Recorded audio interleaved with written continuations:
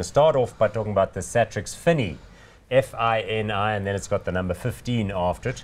That's financial and industrial 15. It's the largest. No. Actually, it's just the financial one, this one. The FIN-D is the financial and industrial. This one is just financial indices. I'm glad you stopped me and interrupted me there. So there we go. Just those financial indices, just those financial shares.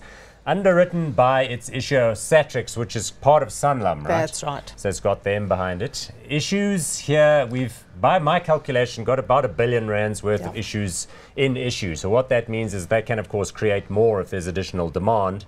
But right now, that gives you a sense of the popularity of this particular instrument.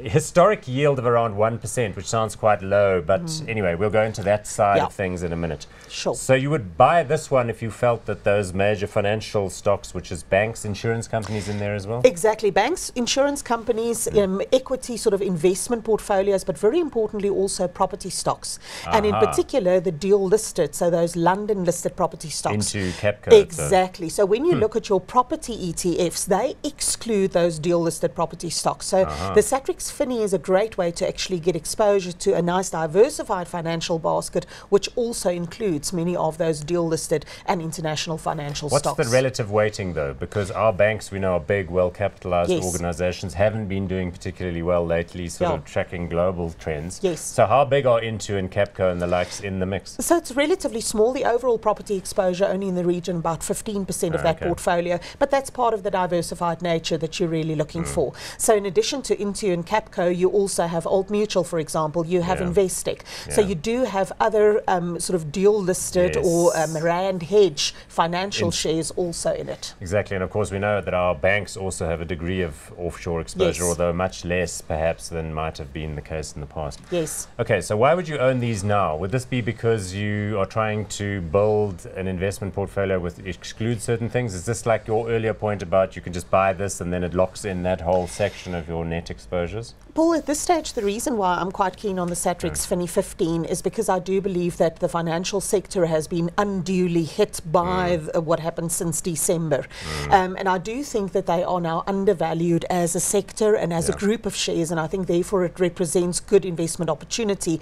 But it's busy moving away. So already we're seeing that financial index recovering quite quickly.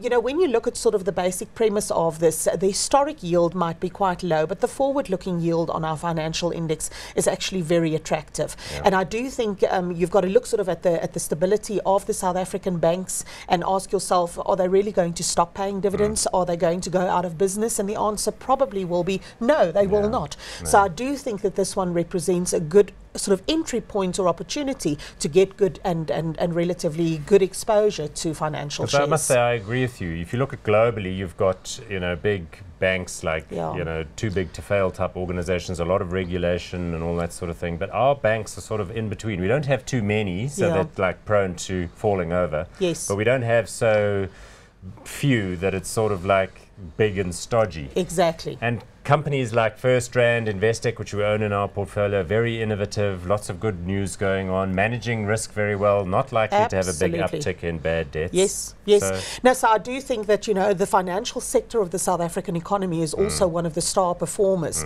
If we go back and think of 2008 and the experience of the financial industry in South Africa, it certainly weathered the global financial storm very well, and no reason to think any differently this time around.